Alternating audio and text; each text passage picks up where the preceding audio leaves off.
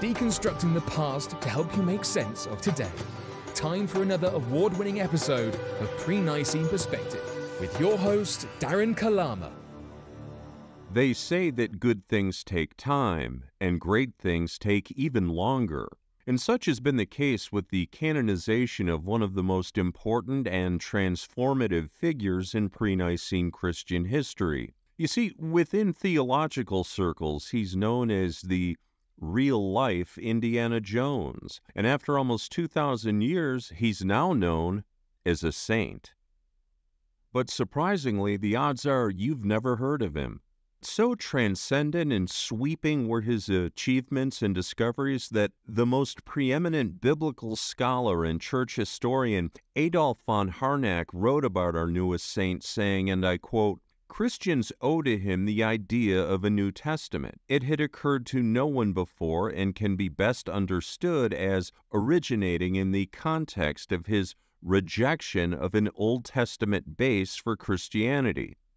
Christians owe to him the particular form of the New Testament. The equal standing of the letters of Paul with the memoirs of Christ's life is something that would not be expected in a sacred literature from any precedent up to that time. Christians owe to him the prominence of the voice of Paul in the New Testament and consequently in subsequent Christian tradition. Christians owe to him the push towards a Christianity rooted in its own distinctive scripture rather than in an oral tradition of interpreting Jewish scripture, or in a scriptureless system of authority and practice like most Greco-Roman religions of the time," unquote. Now, this is a powerful synopsis to be sure, but as you'll soon see in this episode, it barely scratches the surface. And the man we're talking about is Marcion of Sinope. And last week, on June 9th, he was canonized by the Marcionite Christian Church in Greece and is now known as Saint Marcion, the false libel of heretic washed away, and now taking his rightful place among the holy luminaries. Bishop Andrew Theophilus recognized and honored St. Marcion at the ceremony with the words, quote, "Although best known for compiling the first Christian Bible in 144 AD, it is his steadfast courage derived from the Holy Spirit against powerful forces that allowed him to prevail and show others our Christian God was only revealed to us through Jesus Christ," unquote. Saint Marcion lived from 85 to 160 AD, and he was the son of the Bishop of Pontus and successful in his own right as the motivated owner of a fleet of merchant ships, kept busy by ferrying grains and goods throughout the Roman Empire from his home port in Sinope on the southern coast of the Black Sea. And already we see the key elements that put this special man in a special place at a special time in history. And as we'll soon see, he was destined to do some very special things. But first, some perspective. He was only a generation removed from those who would have talked with and met Jesus Christ personally. His father was a bishop, and his hometown was just a skip and a jump from Galatia. You know it today as Ankara, Turkey, and may also know it from Paul's epistle to the Galatians. And situated just a little bit farther to the south would be the city of Antioch, the Apostle Paul's base of operations where he rested between journeys establishing new churches across the Roman Empire. Now, given this, Marcion would have known all about the Apostle Paul and admired him like many others did, living in this region dominated by newly minted, salty Christians. But he wanted to know more, and he wanted to do more. You see, as a sailor and captain, Marcion kept log entries and lists in something called a codex. It's the forerunner to what we know today as books. You see, when you're on a windy ship, the last thing you wanted were bulky scrolls flying around all over the place. You wanted logs and entries nice and tidy, a place for everything and everything in its place. Now, knowing that Paul was a prolific writer and had many churches throughout the Roman Empire, Marcion decided to form an expedition to revisit every one of those churches, collect all of Paul's epistles written in Greek, and transcribe everything into the codex format. Now, he had the resources, the ships, and the crew to get the job done. In short, he was about to compile the world's first Christian Bible. And once again, we see God's hand in placing the right person at the right time in the right place. St. Marcion was uniquely qualified for this larger-than-life adventure. Now, you might be thinking he just loaded up the ships and sailed off into the sunset, but one look at a map and the cities named in Paul's letters, and we see that wouldn't have been the case at all. The journey would have started on land, heading southwest, and Marcion's ships would have been instructed to meet him later at Antioch to complete the expedition with its final destination of Rome. Now, if you're listening to this on the Pre-Nicene Perspective podcast or on the FBN radio network, I'll have a link in the show notes with a map and route so you can follow along. Now, looking at that map, some of you might be thinking, gee, Darren, I don't know. Look at all those cities scattered across so many different countries. I mean, did Marcion speak 6 different languages or something? How was he going to communicate with all those different people? Well, the short answer is he didn't need to. Because 400 years earlier, we find God's guiding hand at work again, this time through Alexander the Great and his rather benign conquering and Hellenization process, folding disparate cultures under one Greek tent. And under that tent, you spoke one language, Greek. And that means everybody within the Roman Empire, including Jews and Romans and everybody in Paul's scattered churches, spoke and wrote in Greek, Koine Greek specifically. Okay, let's mount up. Our first stop is southwest to Ankara, where Marcion visits the Galatian church and picks up Paul's epistle to the Galatians. On your screen, you'll see the title of the epistle, and under that will be a prologue before the actual scripture begins. Each epistle has a prologue written by St. Marcion, which explains why Paul felt it necessary to write a letter to each of the named churches. Now, the scripture itself is left in situ and unchanged. The prologues are very helpful because they give us context and a feel for the individual circumstances and events of the day.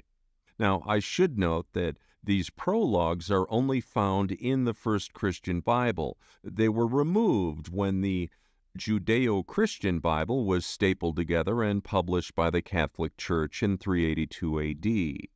And it's also worth noting that the Vatican Library still references these prologues and the fact that their Greek source material for Paul's epistles came directly from Marcion of Sinope.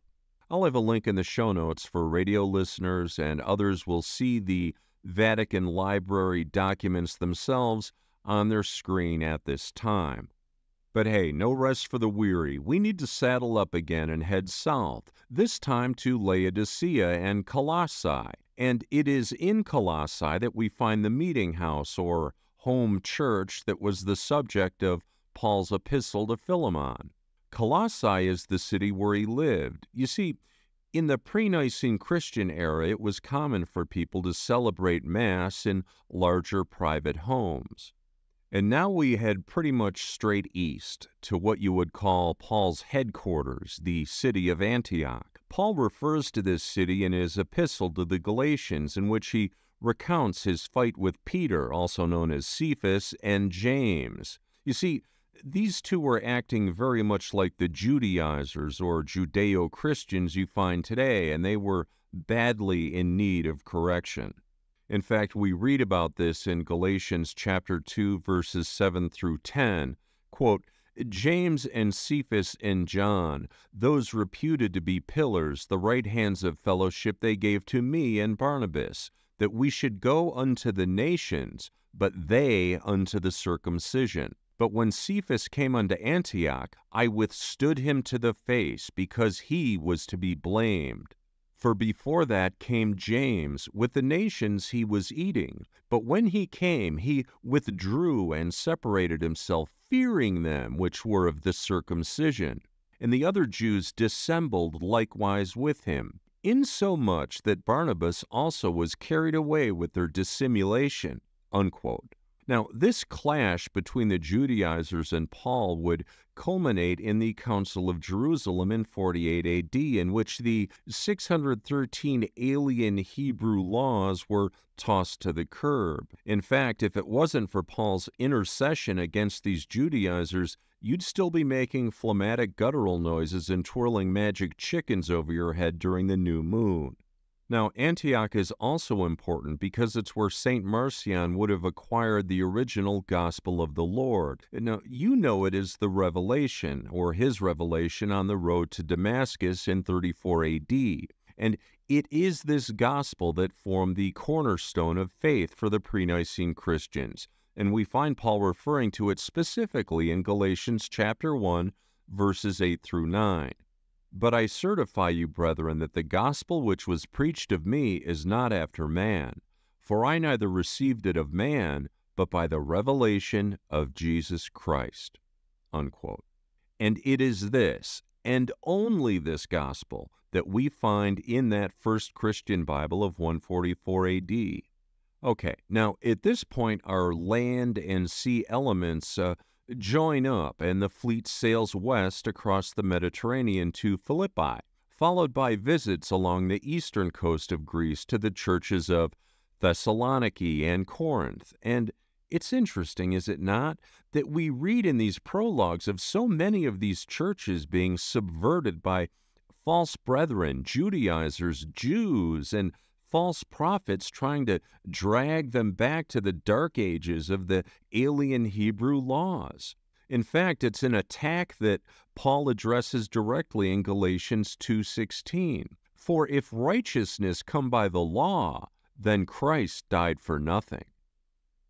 Now, given the breadth of the geography involved in the testimony of Paul himself, one could easily make the case that this subversion was coordinated and targeted, aided and abetted by the Judaizers slinking around back in Jerusalem. An inside job, if you will. Perhaps we'll address this in another episode. For now, though, it's time to weigh anchor and set sail for the final stop in this episode, Rome, 144 AD.